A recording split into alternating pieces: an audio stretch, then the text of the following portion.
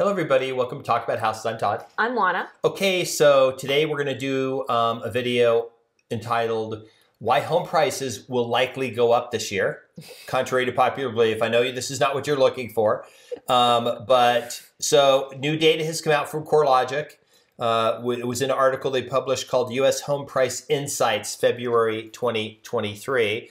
I've got a bunch of charts here. We're going to go over all the data. Their forecast is for home prices to go up this year. Now, everyone's saying, no, they've got to fall. They're citing the shadow inventory, all the foreclosures, the World Series from 2001. I mean, there's all these reasons. Before we talk about that, though, I want to do a humble brag, and then we're going to go through the thing. Okay. You and humble. Go. Okay. So many of you know we had a radio show. I want to go through and find some key stuff. This is a disc that had an episode of Talk About Houses from November of 2006. Now, this was a radio show, so our radio programs were all recorded. Yes. And then what we would do is we had a website called talkabouthouses.com. And now that if you go to that web address now, it just takes you to this. The website's not there anymore. But we posted all of the links so you could listen to all of our episodes online. Almost nobody was doing that in 06. Right. We were effectively like the first ever podcasters. So if somebody ever says, who's the oldest real estate podcaster? We were doing it before like podcasts existed. Right. So before there were podcasts, we were doing them. Okay. We're going to go right into the meat of it, and then we're going to show you, break out some different markets. So the first chart, this is the Corelogic Home Price Index forecast. Okay, so the current month over month is minus 4%. Year over year is 6.9%. This is year over year one, and this is last year to this year. Right. And this is already adjusted because this just came out. So they put this out in January, looking back at December, and then they revised the numbers. So these are the most accurate and up-to-date numbers. So the housing crashers who said the housing market has crashed or it will crash or whatever, the home prices are up 6.9% year over year. Mm-hmm. So minus 40, not minus 50. Okay, this is nationwide. This is the whole country. This isn't Vegas. Please, spare me the new home builder down the street who just cut his price $20,000. This is the whole country, 6.9% year over year. The forecast for month over month is minus 2% or 0.2%, but year over year, a forecast of 3%. Now, how do they, this is obviously a guess. We're not saying this is going to happen. It could be 5, it could be minus 10. It could be any number, right? Where do they use, how are they getting this data? What are you using to make this information? Okay, so they're using lots of data points. So of course, they're using all the MLSs, but then they're also using other data points. So for example, they're looking at private party sales. So they're looking at all kinds of things, including builders and lots of different data. So that's why they revise the numbers, because as they get more of these other sources, that's how the revised numbers come out. Okay. So what we're going to do is we're going to show the individual states year over year percent change. This was the last year. We're covering up Alaska, Hawaii there in the 5 to 10. What's interesting about this is everything dark blue. I don't like the way they use these colors. Everything dark blue, because red normally means bad. But if you look at this, the darker red it is, it's higher. So anything dark blue had less than a 5% appreciation. Mm-hmm. Everything light blue, 5 to 10. The pink, the light pink is 10 to 15, 15 to 20, and then 20 plus for the bright there. And what's interesting is that only one of these states year over year actually did decline. Okay, so we'll give you 3 seconds. Write in the comments which one is it. Okay. Let me give you a hint. Okay. It's one of the ones that says less than 5, because -1 is less than 5. Okay, in 3, 2, 1, and the state is Idaho. Idaho lost 1%. However, what's funny is it lost 1% last year, but the year before it was the leading state. It had the highest appreciation. So that's called an adjustment. It adjusted down 1%, not a crash, down 1%, not a crash. It definitely adjusted. But of course, there are places that still saw double-digit increases. So, that's how we get that 6.9%. You get the ones that had modest increases and then you get the ones that really went gangbusters, and that's how we got the 6.9. Okay, this is the home price change, the top 10 states. We have another slide to show you that shows you the cities. So Florida was the highest. Vermont was a surprise. But where did the Vermont people come from? So they came from bigger places. They came from places like New York and big Boston, Philadelphia, okay. Places like that. People got out of cities and went. And remember, Vermont's not a very big state, so it doesn't take a lot of people. And then a lot of people that came there had wealth. They just buying up houses, so that pushed it up. South Carolina, of course, what's going on there? Lots of industry. Lots of industry. The #1 manufacturing state. Boeing's down there. A bunch of new companies are down there. Of course, North Carolina, Georgia, Arkansas, Indiana, Tennessee, Alabama. Like a lot of southern states. Ton of southern states, right? Yep. Yeah, okay. So the South is thriving, which is great. Okay, the next one we're going to do, these are the top cities year over year. Mm-hmm. And you can see Miami, 19.5%. Boston had some appreciation there. Now, Boston was a snapback year. Okay, so tell us what a snapback is. Okay, this is what happened. People started to leave Boston, mm-hmm. but then they came back, just like they did in New York City. Actually, what's funny is rents are up in New York City 20% year over year, mm-hmm. because rents tanked in 2021 when a ton of people left, mm-hmm. and then the people came back and rent shot back up. Miami 19.5%. Why? Why is Miami up almost 20% year over year? Oh goodness, how much time do you have? So Miami is up because everybody wants to go down there because Miami is nice, the weather is nice, Miami is business friendly, Miami politicians have been enticing businesses to move down there. But Miami is, from some perspectives, the new Silicon Valley. Lots of tech companies have moved down there. Lots of people find Miami a great place to live. No income tax. Should I keep going? No, that's it. Yeah, it's like Silicon Valley, East Coast basically.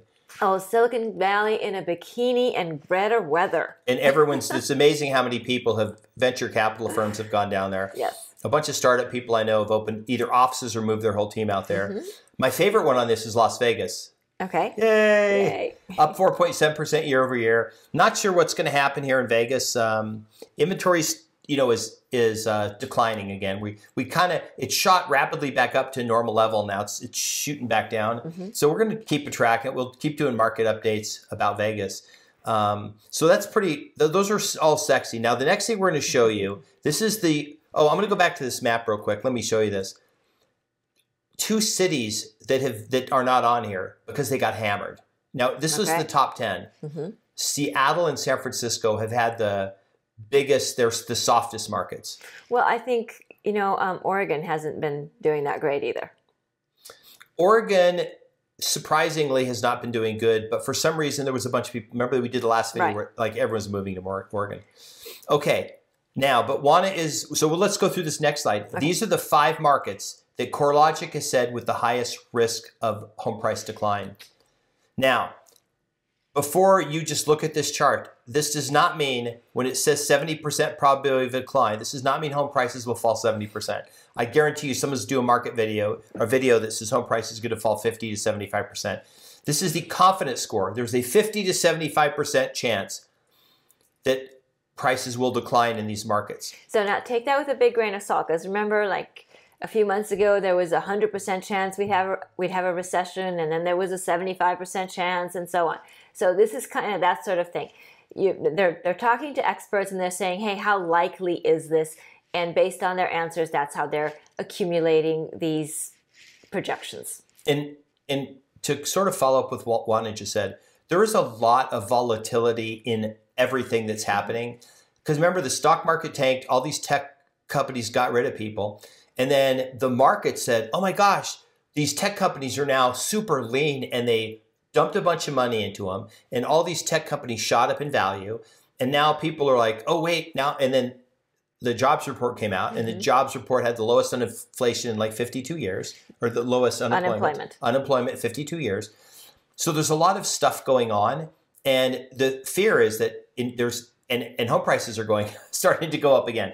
So now there's this fear that inflation's coming back, but we don't know, right? We don't know that's the case. But if you look at these markets, Salem, Oregon, Bellingham, Bremerton, and Olympia, Washington. And then there's a Florida one in here, but this is not Miami. This is Crestview, Fort Walton Beach, Destin, Florida. This is literally like the Panhandle and the beachy communities. These are leisure destinations. Right. And why would leisure destinations maybe are not doing well when Florida is like super hot? You know, that's a puzzlement to me because I think leisure destinations tend to do well most of the time. We all like going to the beach, and if you're looking for a second home, what better place to purchase a second home than in a beach community? Yeah. It's also possible that they were overbought last year, so this is an adjustment. Mm-hmm. So, you know, just because if somebody says you should buy when, and we're not saying you should buy a house, we're just saying if somebody says home prices are going to fall in 2025 by 5%, you should wait then to buy a house. But they don't tell you that in the next 2 years, home prices will be up 20%. So don't buy now. Wait till home prices go up 20%. Then when they fall 5%, that's when you should buy, because you could say you bought after home prices had dropped 5%, and you could say you're a big hero, even though you screwed up. How many of you think that Florida is due to get hammered by a hurricane and think that those numbers have something to do with that?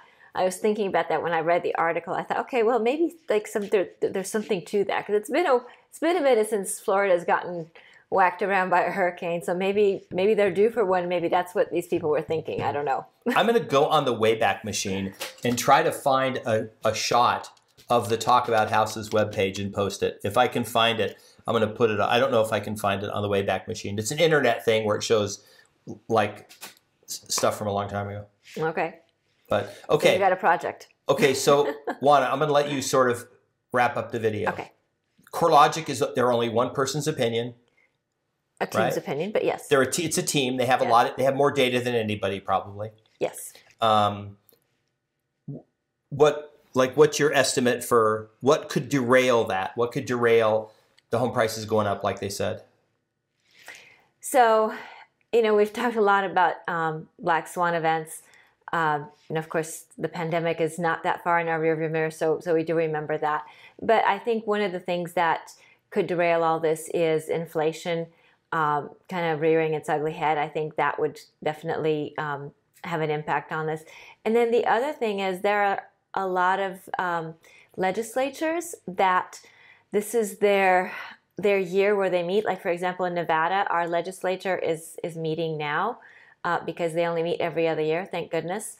And so policies really do make a big difference. And we've seen a lot of policies over the last year or so that have impacted real estate values. We've seen a lot of policies regarding rent control and what those do and all those sorts of things. And they do have an outsized influence on what happens with property values, because things like that severely impact property owners, and then that influences the decisions that they make. Okay. There's a lot happening. You know, all we can do is when we get data, talk about it and see what we think is going to happen. We don't think we know more than anybody, but I think we've been pretty upfront and, you know, about our opinions and everything, but we'll see. I mean, the other video we did, it was, the highest estimate was up 10% and the lowest estimates were down 20%, but the 20% were peak to trough. Mm-hmm. So that, remember, they're already down 8% peak to trough in some markets, and they are in Vegas. They're not nationally down 8%, but in Vegas they're down 8%. So So tell us what you think. We want to hear from you. Did you put in Idaho when I told you to guess, or did you it's too late now? State? Yeah. Don't put it in and try to look like a hero. We'll know. No, but we do want to know what you think. We're interested in your comments, so please like the video, share the video, subscribe, hit the notification bell, leave us a comment, tell us where you're watching from, tell us what's important to you, give us video suggestions. We do listen to you, and we'll see you on the next video. Bye. Bye.